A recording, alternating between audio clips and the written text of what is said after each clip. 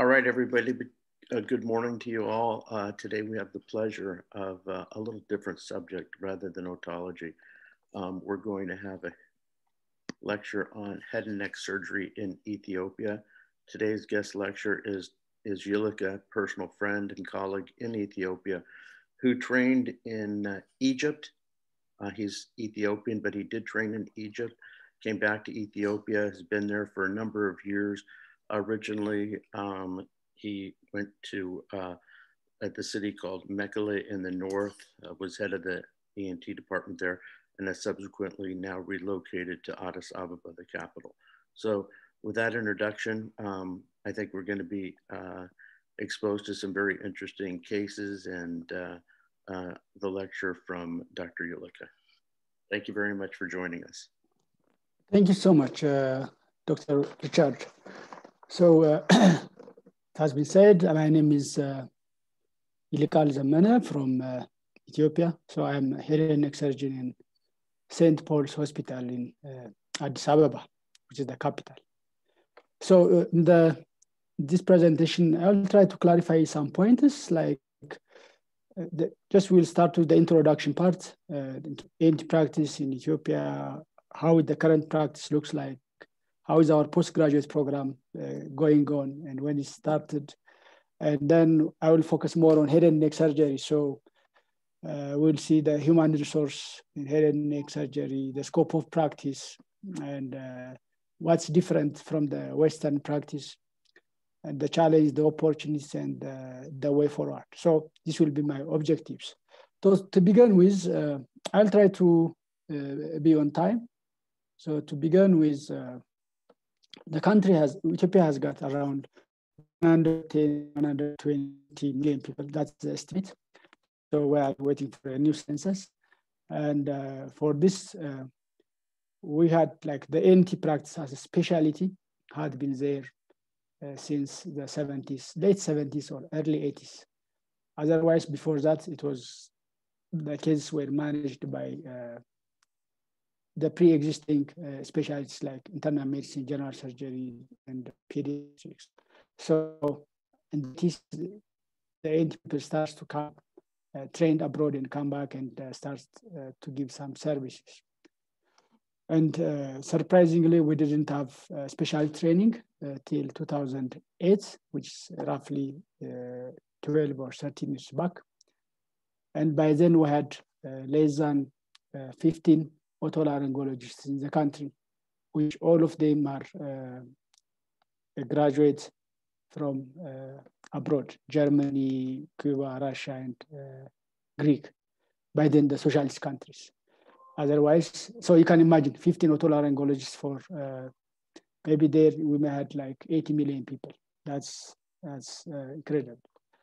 And then it starts to have, for this specialized program to be started, the lion's share is taken by really Dr. Richard Wagner, who sacrificed time, energy.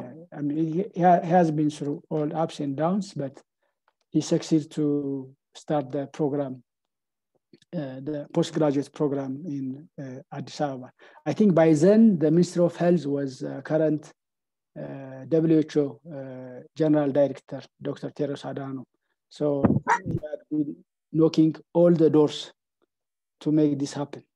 Then the Addis Ababa University Medical Faculty starts the residency program, 2008. And they took only 3 candidates. Actually, one of the candidates left, and only 2 candidates managed, at the end, finished the training. And then, despite all these gaps, despite all this need, there were only very few applicants. I will come to the reason. So later on in 2015 and 16, St. Paul's Hospital, where I am working now, and Mekelle University, starts the postgraduate program then. So how does the current practice looks like? Well, we are in the 21st era, but still it's in the infancy stage, our practice. The other disciplines like general surgery, internal medicine, pediatrics, and other parts, they're really doing good in terms of their depth of practice, in terms of the human power they have, in terms of their collaborations, their program they're running and the like. But when it comes to ENT, it's relatively a new discipline for the country. So we are going to hear so many complaints about the discipline in terms of human power, resource, and the like. And still the services are available. Well, before 9-10 years, the services were all in Addis Ababa, which is the capital city of the country.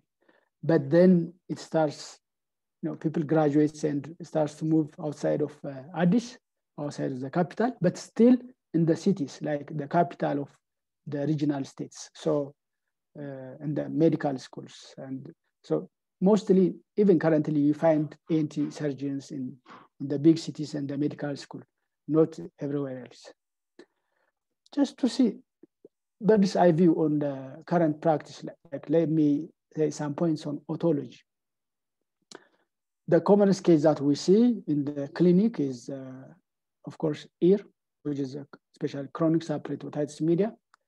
Professor Wagner has, a lot of experience about the ear in Ethiopia. He has been here for long, and there are also others.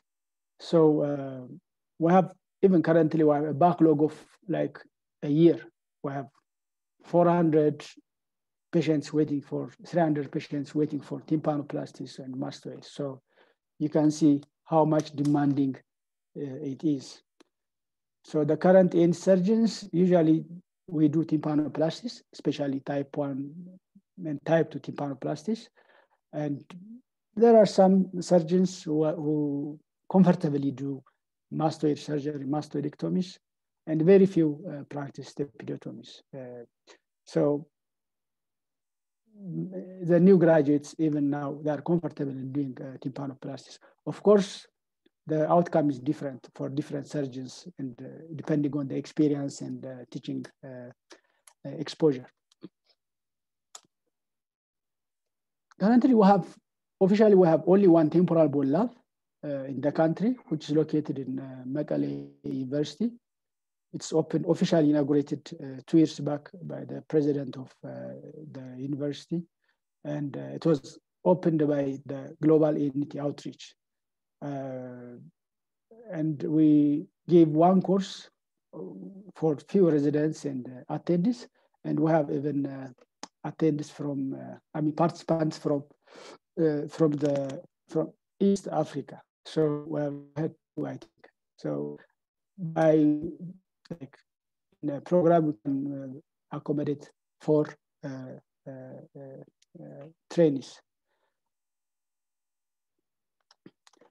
The other thing is, concerning the ear surgery, there is one professor called Professor Miriam. She's from Chicago, University of Illinois. So the program was started like a fellowship, but because there is no otologist staying with the fellows, it's just campaign-based one. So it's not like a fellowship, but she produced middle ear surgeons. Like we have now 5. But it's pretty good. They managed to do middle ear surgeries comfortably, tympanoplasties, mastoidectomies, and some of them even do step surgery, staphylotomies routinely. So it contributes, it adds to the pool of otologists, and we are thankful. But it's not approved as a fellowship for the above reason. And it's not like doesn't involve skull-based surgeries, and it's just concentrated on middle surgeries. But it's going on program, but because of COVID, it has been like more than a year since the program is halted. We have 3 head and neck fellowship trained in surgeons. 2 were trained in South Africa with Professor Fagan, and 1 is trained in Cameroon in the program of the Pan-African Christian College of Christian Societies. And we have 1 pediatric ENT surgeon, again, who is from, he's trained in South Africa. Otherwise, we don't have other fellowship trained ENT surgeons in the country. So usually it's run by general ENTs. Still, because we don't have rhinologist skull-based surgeon, we don't have a real fellowship trained otologists. So most of the cranial skull-based pathologists are approached still transcranially because we are lagging behind doing endoscopic surgeries and ear surgeries going to the skull base. But there are some colleagues who try to overcome this problem, getting experience by themselves and try to go to the skull base. Even though with some complications, some of them are successful, but still I cannot say that we do them comfortably. So there are so many organizations and individuals which are helping us to make our practice more wide and deep. And to mention some of them who has been with us, with the ENT society in the country, Global ENT Outreach has been there since even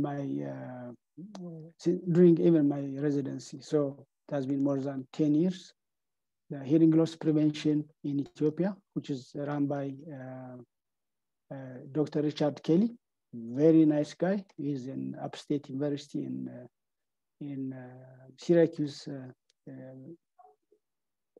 New York, and Healing the Children, which is run by Professor Glenn Isaacson, who is also coming frequently, like twice a year, to augment our practice, to teach us, to transfer some skills and also donations. So these organizations, individuals, they don't only donate the equipments, the consumables, but actually they focus on transferring skill to the local staff, so that it's just like with the principle of training the trainers, so that we can train our residents and colleagues. So these three are like they're in the mind of every ENT surgeon in the country. The attendees, there is like two generations of ENT surgeons in the country. There is a generation who were trained abroad and come back and were struggling to start the service and to develop the service. And there is also the new generation who has been trained here and then practicing here. So there is a gap of more than 10 years or 15 years in between.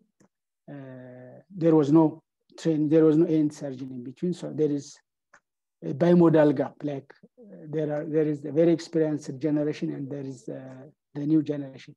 So the new generation who are really practicing in most of the universities and hospitals, who are more in the learning curve. Surgery especially is it's a thing that we know or that we learn through time. It's practice. So first on the learning curve, and there is limitation of equipment. It's not only limitations, actually. When something gets broken or dysfunctioned, then we don't have a competent biomedical engineers to solve this problem. So that's very challenging, despite shortage of equipment, having malfunction of what you have been practicing with is another challenge. Consumables, even gel foams, it's a problem. So we usually get it from our colleagues, our partners, which I mentioned above. And there are also some organizations like CBM who also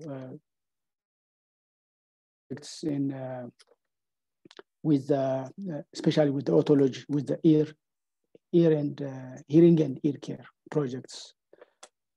The OR tables, still it's a problem. You find only very few tables per week. So we have a lot of backlogs. Even we cannot use our few ENT surgeons efficiently. So it's also a challenge. Just to see you to introduce you some of them. This is the hearing loss prevention Ethiopia president, Dr. Richard Kelly, a very selfless, very nice guy. And this is Sam, Dr. Sam Woods. He's also an otologist. They have been here for more than 10 years. Dr. Naga is here. He is the Ethiopia director.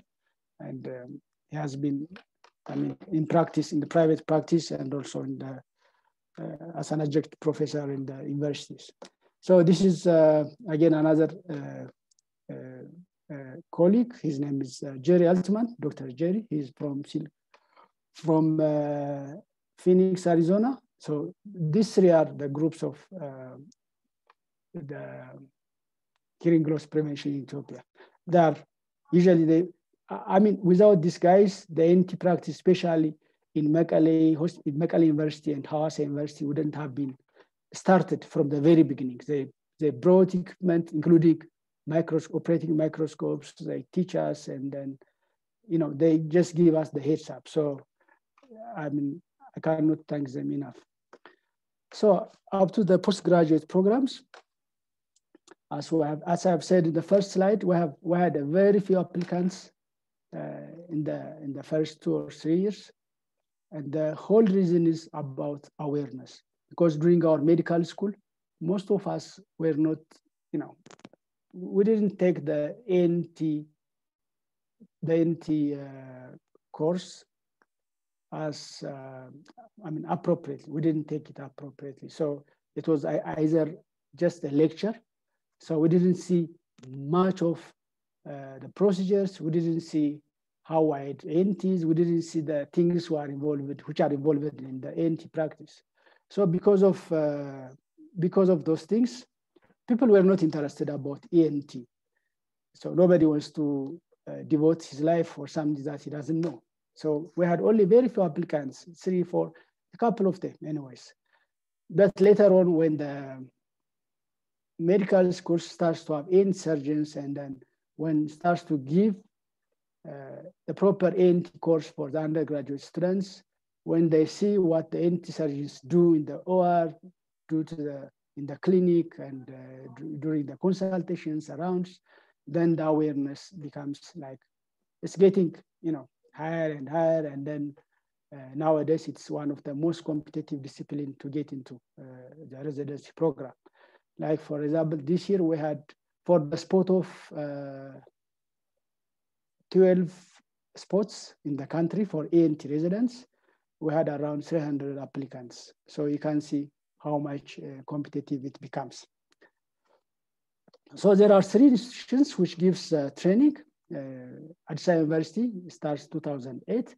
Then Mekelle University and St. Paul in Addis Ababa started later on.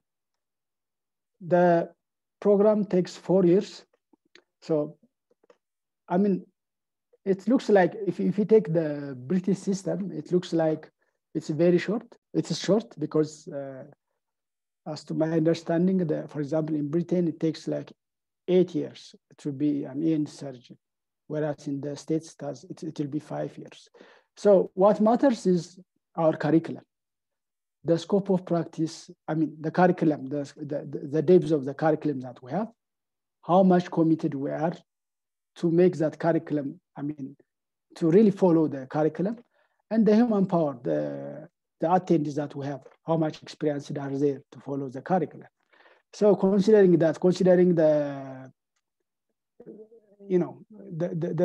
skill and the human power that we have, 4 years looks quite enough to give, to teach them at least the basics of ENT, and then the rest of it will be something that they will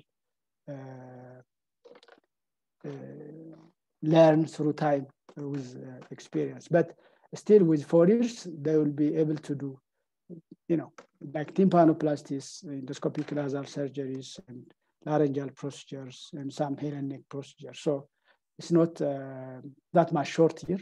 And it includes actually a research. It's a must to have one research as a fulfillment. So their exam is every year, except third year. They will be assessed every year. But usually the higher mark is like 60% of them, 60% of their assessment is a progressive one. So they will be evaluated, they will get the feedbacks and they will get evaluated, and then they will be promoted accordingly. So before now, I mean, before this time, we didn't have this harmonized curriculum. So three of the institutions has different curriculums, but now it's harmonized, and starting from this year, we are using the harmonized curriculum. So we have one curriculum, and then the residents go to anesthesia department, plastics, maxillofacial, oncology for further, augmenting their knowledge about those disciplines, because we don't have facial plastic surgeons in the countries. They will go and attach with general plastic surgeons, but they will get, at least the treatment, the knowledge, some knowledge. So this is our temporal bone lab back in Mekelle University. This is, as most of you may know, this is Mr. Jeremy Levy, who is a consultant otologist in London. And this one is Misha, who is president of the GEO UK, who has been doing marvelous jobs throughout our partnership with GEO and Mekelle University. So they brought everything, the microscope, the drills, even the holder for the temporal bone, everything is there. Just what we did in the hospital is just to give them a room. So they even designed it themselves. So we are very much thankful. And the one on the left is the GEO Spain team, Dr. Carlos and his team. I think in front chair there's Dr. Naga, and then just next to Dr. Naga there is Dr. Marta Sandova, a very nice, talented teacher. She's a very good mentor. And GEO UK, GEO Spain, they have been doing with us for a long time. And this is Dr. Josh Widerman. He is now in Minnesota in Mayo Clinic in Rochester, but he was, selfless enough to spend 1 year with us in Mekelle University, and he really changed our practice. Like, for example, two of the things that I really want to mention is, one thing is airway management, pediatrics and adult airway management. He has really taught us from the scratch. And by the time he left, the senior residents and the attendees were comfortable enough to do bronchoscopes, foreign body removals, and the like, which is a new thing for our ENT practice. And this is the picture of Dr. Josh Widerman with one of the neurosurgeon who were doing the transnasal, I think, pituitary tumor removal. So with a team approach. And that was the first time actually that we have this procedure in Mekelle. So he has been doing a lot of things, and on this thing we see the residents as well as Josh Widerman. There are so many people, but some of them are like, they really touched our practice. They changed our practice much. Let me go to the head and neck surgery briefly. I will try to be on time. So the head and neck, before a few years, maybe like before 5-6 years or before that, head and neck was cases. They were managed by ENT surgeons. Actually, even currently, it's managed by ENT surgeons, general surgeons. There are plastic surgeons, oral maxillofacial surgeons, and others like vascular surgeons and general oncology surgeons who do that or who practice head and neck surgeries. But amazingly,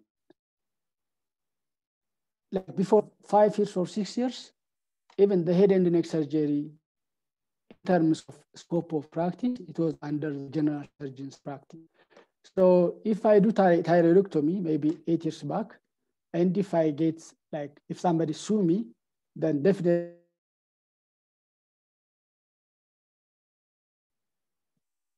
the awareness of this head and neck thing was it was weird. So people think that otolaryngology is about the ear, the nose, and the throat. So head and neck, they thought it was out of the program. But when our seniors start to come back and practice head and neck part, and with additional push from the society, from our ENT society, then nowadays it's in the respective office. They put the general surgery, the head and neck practice under ENT as well. So we are now legally protected to do head and neck surgeries. Otherwise, it was not like that before a few years. And when you do head and neck surgery, special oncology surgeries, there are auxiliary fields which you really need, like speech pathologists, prosthodontics, dietitians, which we don't have. We have a speech pathologist, but I think there are a couple of them, and they practice more on the cleft palate patients rather than our head and neck patients. Prosthodontics, there are few, but still not enough.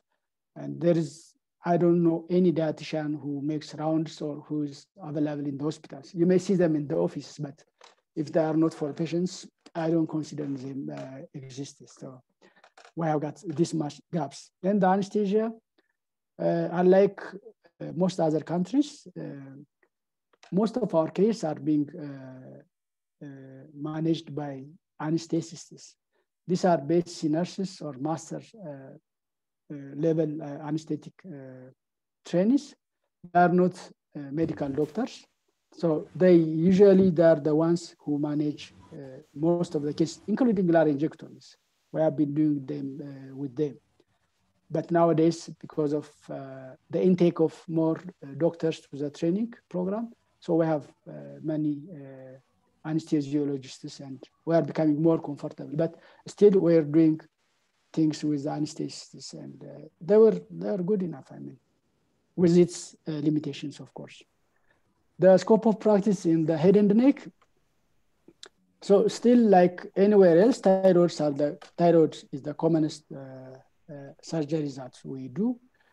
And before, like maybe 10 years or before 6-7 years, significant number of mucosal malignancies, oral cavity tumors, laryngeal tumors, and nasal tumors, they have been managed by chemoradiation alone without surgery.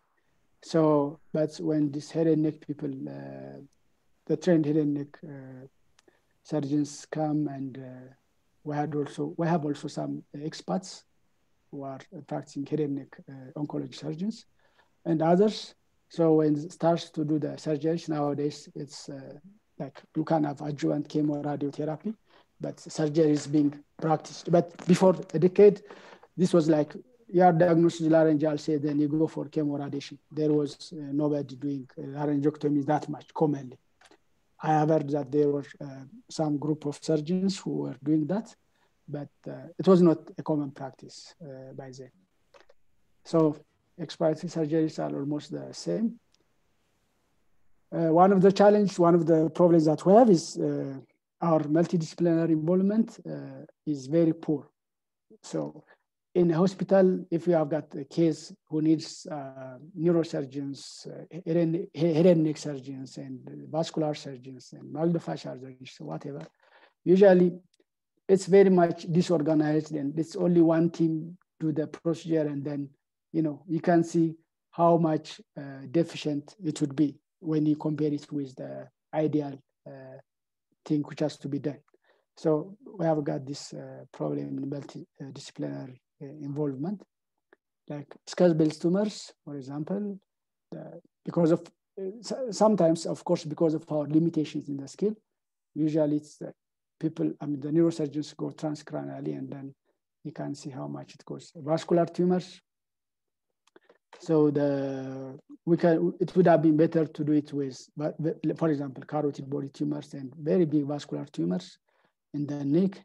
So it would have been better to do it in a multidisciplinary way, but usually it's one of the team do that, and then you may have the outcome may not be as much as it should be. Esophageal tumors as well. So one of the big effects that we have, one of the big drawbacks that we have is the reconstruction part. The most common reconstructive part that we use is in the head and neck, the local regional flaps, like the fake flap, deltoid flap, and the like. Otherwise, it's not common to use other types of flaps, especially the free flaps. So what's peculiar about head and neck surgery in Ethiopia is one, the thyroidectomy. As you all know, when you do thyroids, usually you do like total thyroidectomy or hemithyroidectomy and the like. But in our practice, it's a very, it's one of challenges that we face during the surgery. If you have a patient, for example, let's say you have patients with Graves' disease, which is not being managed with the medications. So when you want to do total thyroidectomy, you say, oh, what if they don't get levothyroxine on market? It's possible. You may not have levothyroxine in the country. What if the patient cannot afford? It's not expensive, but our socioeconomic status is very poor. So what if the patient cannot afford it, and then what if he just stop taking the drug? So you have to consider all these things before you do, or before you practice what you read from the Western textbook. So usually because of these limitations, usually what we do is, unless otherwise it's malignant, we prefer to do subtotal thyroidectomies so that they can have functional tissue and avoid taking off levothyroxine. When you have patients who need radioiodine treatment or who needs who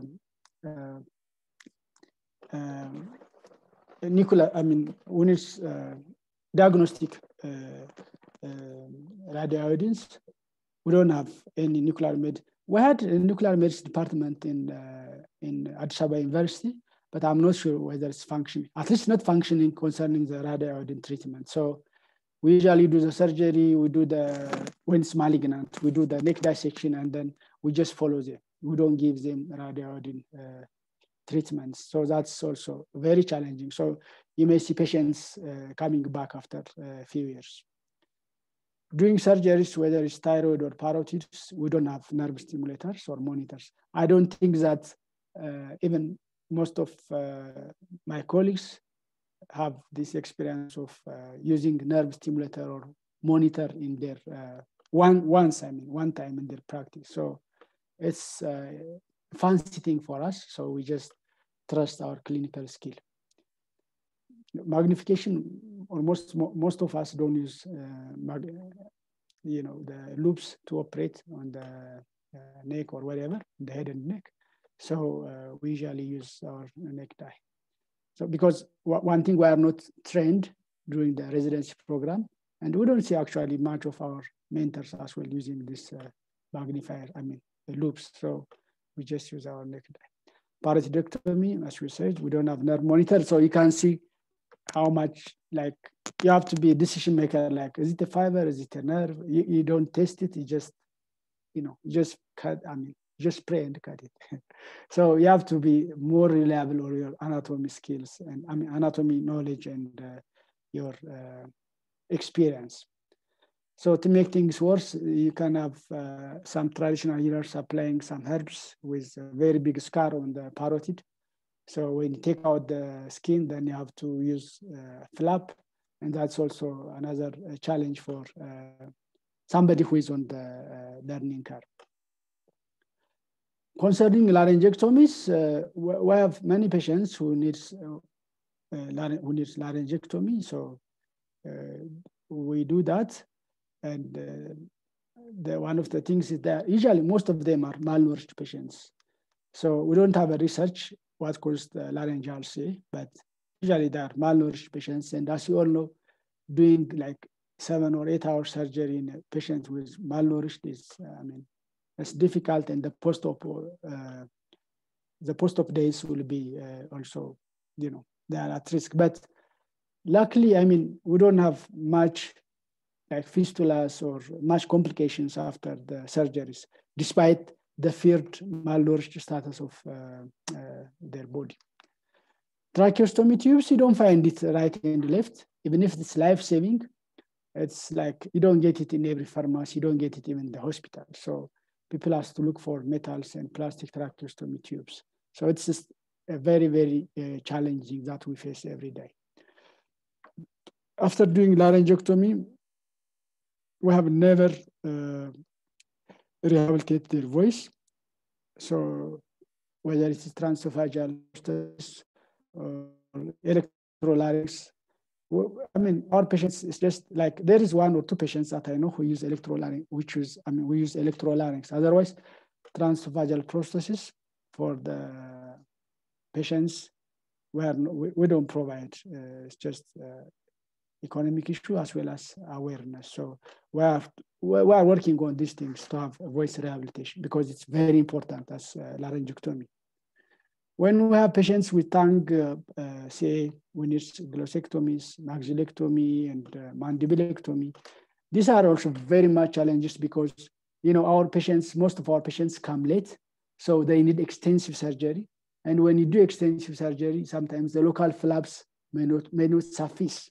So you need to do 3 flaps and the like, which is the appropriate management.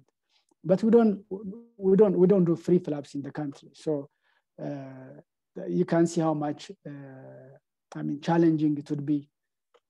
I mean, doing nothing after you do maxillectomy. Sometimes you may put prosthesis, but you know, even prosthodontics it's not practicing well. So again, you cannot do total glossectomy and send the patient home. So for these cases, because of the absence of the free flaps, sometimes we even prefer to send them for chemoradiation than doing nothing or just cutting out and not repairing it. So there are, when you have got defects in the face or the head and neck, and then when you don't have a local regional flap which covers that area for some reason. So some plastic surgeon, I found these photos from some of the residents. One of the residents were attached to the plastic surgery department. So they just take the forearm, the part of the forearm, the skin. It's musculocutaneous flap. So you can see that there is a POP there, just to avoid moving his hands now and then before before he gets awake. Then after the full awake, they take this out, and then the patient will take care of this flap. So after 6 weeks, they detach it and they put it there, like what we do for forehead flap and the like. So I'm not sure, most of you may not expecting this thing happening, but this is still happening, currently. And then with time, the thickness will resolve, and then he will have pretty good cosmetically accepted outcome. So doing maxillectomy and then not doing free flap, osteo free flap or prosthesis, that would be really, that's not awesome. So that's a very big challenge. The challenges that we have is, like, we have few surgeons, and these surgeons are, they are young, so we are on the learning curve. The access to head and neck surgeon is very much limited. So if a patient has got a tumor somewhere in the head and neck, to get access to head and neck surgeon, it takes months. And considering the doubling time of the tumor, you can expect by the time they come to you, as to the head and neck surgeon or to ENT surgeons, then it's late. So late presentation with, with somebody on the learning curve, you can imagine how much frustrating it is. So that's a big challenge. So it's rare to see tumors at the very early stage.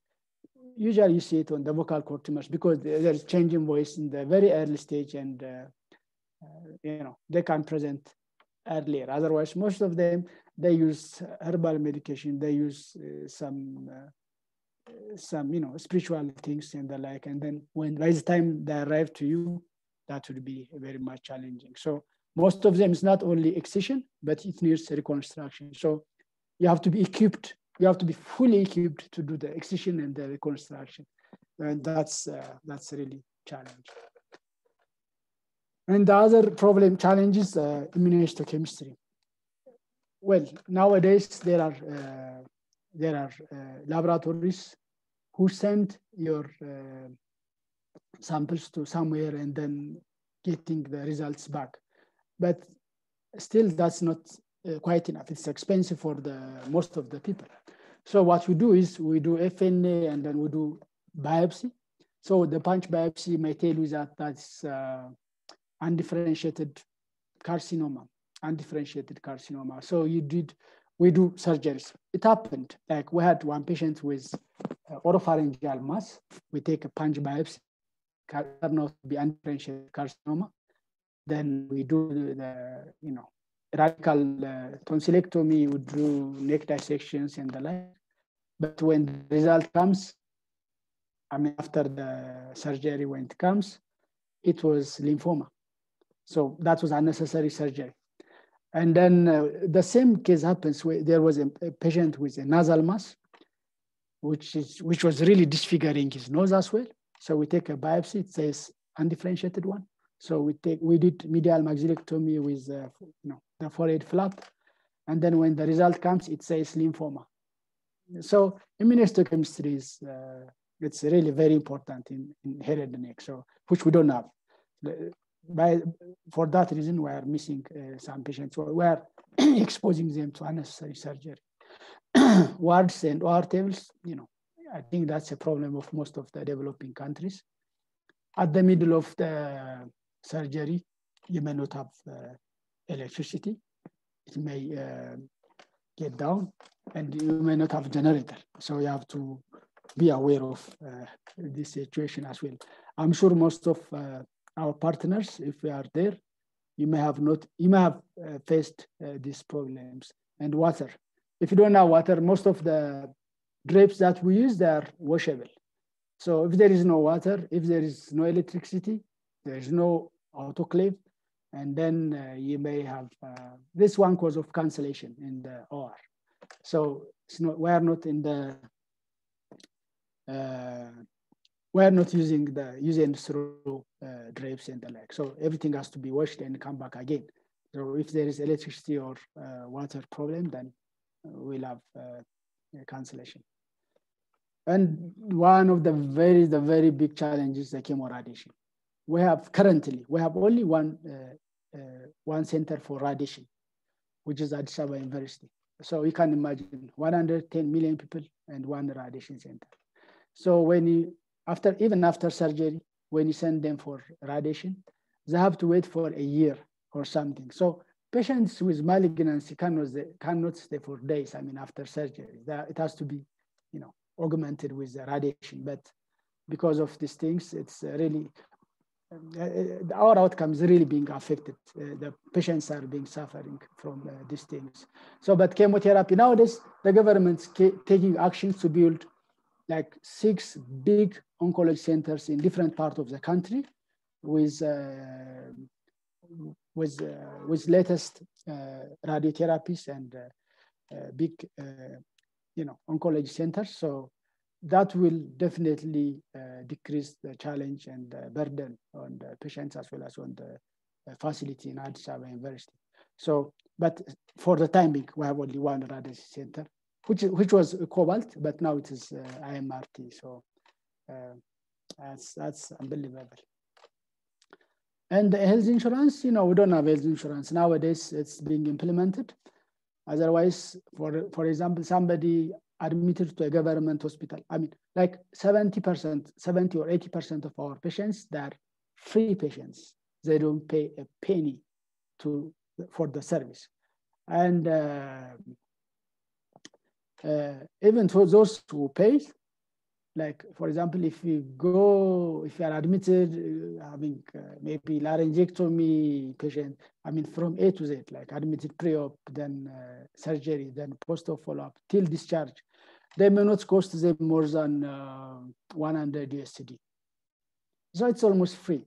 But even with that, there are people who cannot afford like the CT scans, the investigations, and the like. So the health insurance, I mean, it's being implemented, and if it really covers most of the people, that would be a good thing for our practice as well as for the patients. We don't have much research done on our practice and on our discipline in our country, so we really don't know the magnitudes and the outcomes and the like. So we have really to do much about these things. What are the opportunities? Being an ENT surgeon in Ethiopia, we have limited hospitals with ENT service. So we have got a lot of cases. We have got a variety of cases. So you'll be exposed to that with all the frustrations that we have raised in the challenging part. So the number of surgeons are very much limited with very big backlog. So it's a huge exposure on the types and varieties of pathologies.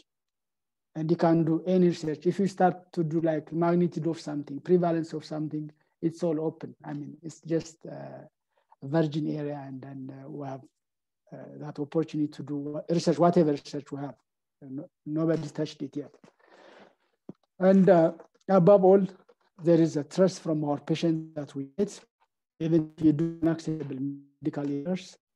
Well, nowadays, people are being aware of the medical legal issues, and they are going to the courts, especially in the other disciplines, especially in the OBGYN and the like. But in our case, usually, we can conclude that the trust of the patients is it's huge. So even with your medical errors, they accept whatever is happening, and they don't go to sue you and the like. That will give you some kind of freedom to to challenge yourself and to give the service. So these are the opportunities that we have.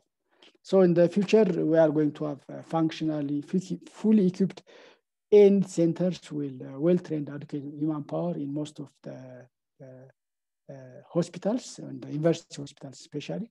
And it's being, it's being equipped. Some of them are being equipped. So there is also human power development in the training programs. So those things will be, I think, resolved soon. And if we have early diagnostic facilities in the nearby hospitals, then that will definitely help us to facilitate the service that we provide.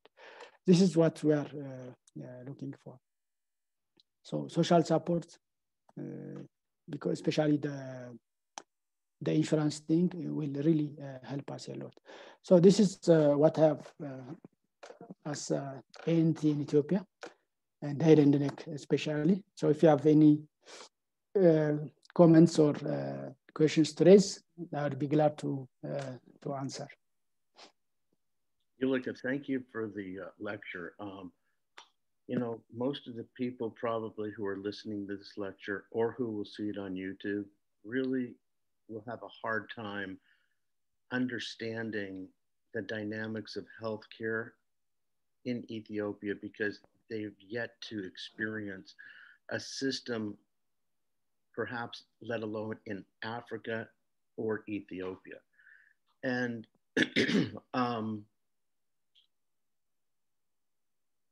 let's open this to some questions, and then I'm going to share a few thoughts at the end.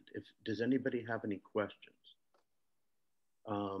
Any question on any topic, laryngology, head and neck, otology, healthcare delivery, healthcare education in Ethiopia? Does anybody have any questions on anything?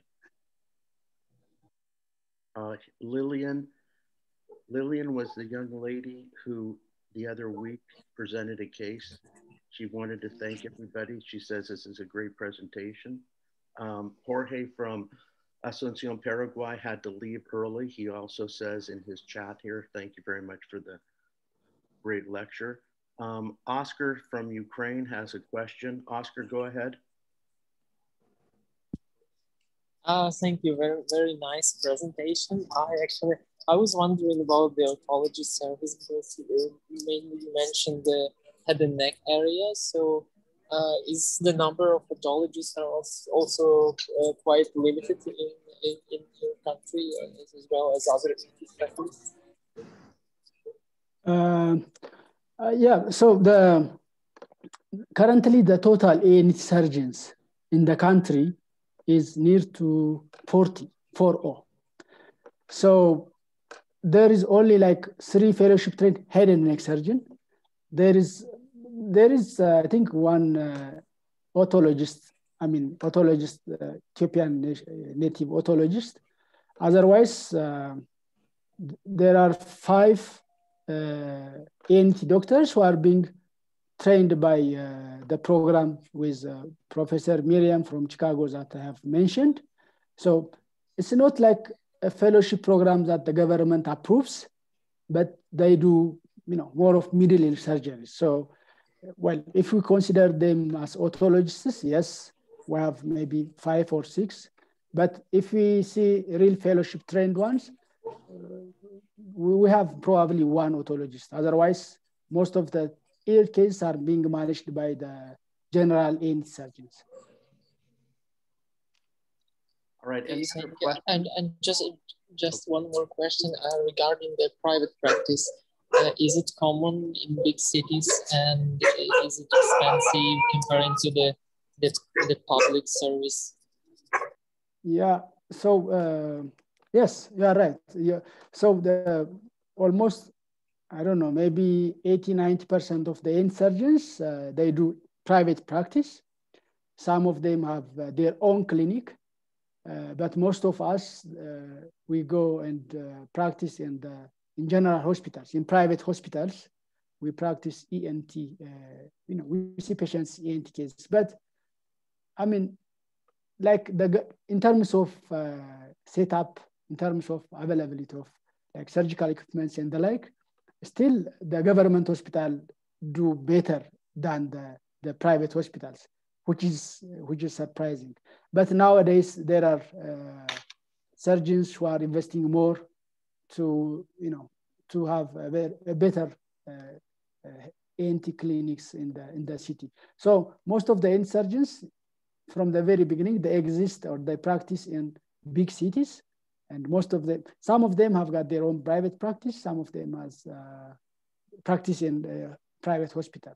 But almost maybe, I don't know, 80% of us were primarily we practice in the government hospital. Here in Ethiopia, you can practice private while you do a government hospital. So that's the fact. Thank you. Thank you, Oscar. Any other questions? I'd like to share a few slides with you from Ethiopia. This will stop another. Okay, so. Here, hold on a second. All right, can you guys see this? Can you see this picture here? Yilkal, can you see it? Yeah, yes. I can see. Yeah. Yes. Yeah. So let me tell you a little story. My first trip to Ethiopia was almost 20 years ago. And 20 years ago, the population of Ethiopia was just hitting 90 million. And as Yilkal said today, the population of Ethiopia is 110 plus million. Now, when you compare that to United Kingdom, it's 2.5 times. When you compare it to Ukraine, it's almost 3 to 4, almost 3.5 times the population. But the other interesting phenomenon is when I got there originally, there were only 15 ENT doctors, okay? Today, as Yilkal said, there's close to 40. Probably 10 of them are still from the old school. They trained outside of the country. The rest are trained in Ethiopia. And they have a different mentality and a different training level than do the current graduates in Ethiopia. what we see and know to be benign disease in many countries, in Ethiopia, but you go to Southeast Asia, you go to Africa, you go to any developing country, and you will find benign disease presenting as a malignant disease, not because of its invasiveness, but because of its growth and size. And the growth of these benign tumors or masses will cause a life-threatening condition. Here's a young boy. These are pictures I just put together 5 minutes ago. These are pictures from the first time I ever went to Ethiopia. And this was a kid who had fibrous dysplasia. And you can see he's had a little surgery here too. But, or was this kid with, no, excuse me, this is not fibrous dysplasia. This was, I think this might have been a kid who had an ethmoid sinus disease. I'm not sure because I don't have the CT scan. Now, going back to it, this is a kid with fibrous dysplasia. Okay. Here's another gentleman, an older gentleman, a large amount of cranial fibrous dysplasia. Okay, you see a lot of it. I'm not sure if there's a higher incidence in Ethiopia than compared to other countries, but I've seen the majority of it there, and as well as a few cases in Cambodia. What you also find, you find ear disease that has gone so long that it presents with post-auricular fistulas because they've had abscesses, they've drained. And you can see here a young lady with a right ear with acute purulent material coming out of the fistula. And this is probably an inflammatory lymph node here, or it could be a Beeswell's abscess, okay? Yilkal mentioned thyroid disease, goiter. You can see this lady, but the interesting thing about it is she's got tattoos on her neck. And this is the traditional medicine or witchcraft, or you call it what you want, holistic medicine in Ethiopia, where they tattoo the thyroid thinking, or the skin over it, thinking that it might help to reduce its size. And you can see these goiters get large. If they compromise airway, these patients don't have access to healthcare. There's not like an emergency room in a lot of places where people live. Remember, we've got 110 million people. Only 5 million people live in Addis Ababa, the capital, where the majority of healthcare is available. Okay. And then I'm going to leave you with this picture. This was one of the first pictures I ever took, and I'll never forget it. This was a guy who was just, he couldn't walk anymore. He was just sitting there. I don't think it was in Addis. I think it was in maybe Gondar or another town that I was in. But you can see this gentleman has a fungating mass off of his left mandible, most likely a carcinoma. And just, he's not going to get care for this. So those are just a few interesting cases that I have seen. I just wanted to use them to kind of solidify what Yilkal has shared with us today in his very comprehensive lecture. I don't really have much more to say. If anybody has further questions, please feel free to interject your question. But Ethiopia has a enormous, well, when I say enormous, it's all relative, but they have a very educated professional group. Everybody who graduates high school is mandatory that they speak English, aside from Amharic, which is the native language. And there's like, I don't know how many dialects, 20, 30 in Ethiopia. But if somebody speaks English, and you can see Yilkal speaks perfect English. My friend Nega is, their English is as good as mine. Very, very, professional class. And, it's been a pleasure for Global ENT over the 20 years to help them. I'll just leave you with one other thought. One of my first projects in Ethiopia was kids with laryngeal papilloma. They had no treatment for them. In the Black Lion Hospital, there were like 10 or 12 kids that were hospitalized for life because even though they had tracheotomies, they couldn't go home because there's no home health care and there's no home respiratory therapy. So they were stuck in the hospital. They were stuck in the hospital. They had school in the hospital. Their family had to come visit them. So one of the first projects was using a shaver debrider was able to, remove laryngeal polyps. And I was able to get like, I think 8 or 9 of the kids decannulated on the first round.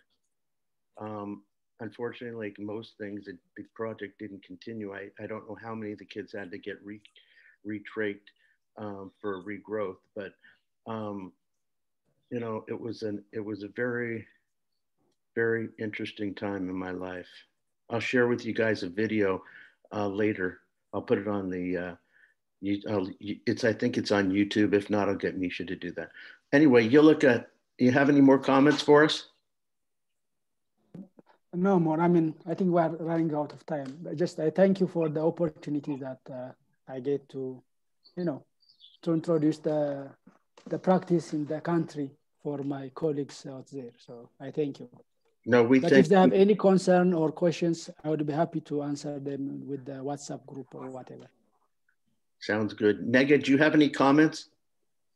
Yeah, thank you very much, Yilkal, for your well-elaborated, very precise and concise presentation.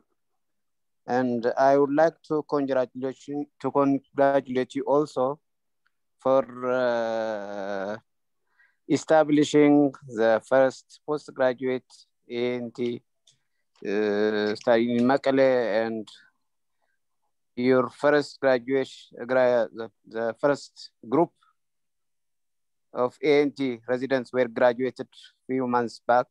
And at this very moment, I would like to congratulate Dr. Yilkal. He did a very good job. And now he is also trying to do also a nice job in St. Paul's Hospital. And again, I would like to thank also Richard for your unlimited assistance to help us. And I hope with all the limitations we have, with all the challenges we have, we need your support, and hopefully you will help us in all possible ways you can. Thank you again. All right. Thank you, everybody, for coming. Nega, thanks for your comments. Yilkal, thank you for your lecture. People with their questions. And in Amharic, the word, thank you is, and see you later is amaseganalo. So everybody, thank you for joining us. Have a nice day. Okay, thank you. Thank you so much, everybody. Bye.